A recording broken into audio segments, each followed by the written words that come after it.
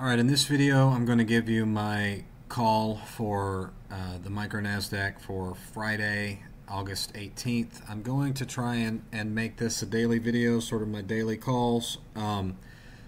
With every one of these videos I have to remind you, quick disclaimer, I'm not a financial advisor. I am not licensed to give you financial advice. I am not advising you to buy or sell a security or a derivatives product, meaning futures. I could be wildly wrong.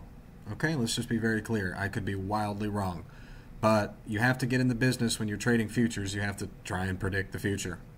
So, looking at Friday, coming into Friday, August 18th, I think that we're likely to come and tag back into the thank God it's Friday 20%, thank God it's Friday even up to 30%. So I think that we're likely to see price trade up into about 14,900.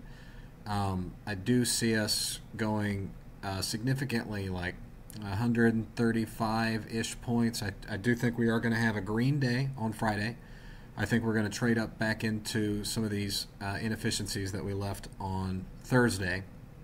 So my basic call for price on Friday, August 17th, is that we should settle somewhere around 14,859, somewhere around that, thank God it's Friday, 20%, up into 14,889.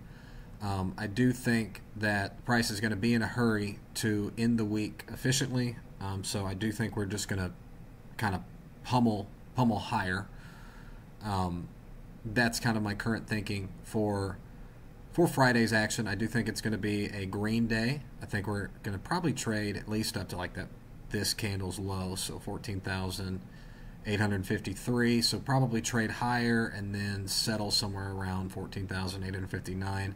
That's my current call. I'm going to try and make this a daily thing where I get out a call for the next day. But that being said, again, guys, not financial advice. I'm not telling you that I'm right. I'm just in the business of day trading. That's it. So I think that trading up into this, I think trading up above Thursday's high at this point seems unlikely. I think we're going to just kind of trade within Thursday's price action, but I do think it's going to be a green day. That is my current thinking. Now, if price has no interest in coming in and redelivering the inefficiencies that we left on Wednesday and Thursday, in that case, I think that we're headed down and we're going to redeliver this daily fair value gap here. So if we don't have the green day that I expect, then I would expect us to come down, maybe trade at like 14,670 and redeliver this fair value gap that we had back in June.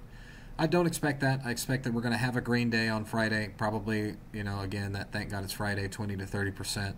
So that's my call for Friday. Guys, if I'm wrong, I'm wrong. That's all I can tell you. If I'm wrong, I'm wrong. So you should not base your financial decisions off my calls. Okay, guys, that's my call for Friday's, my basic call for Friday's trading. Bye-bye.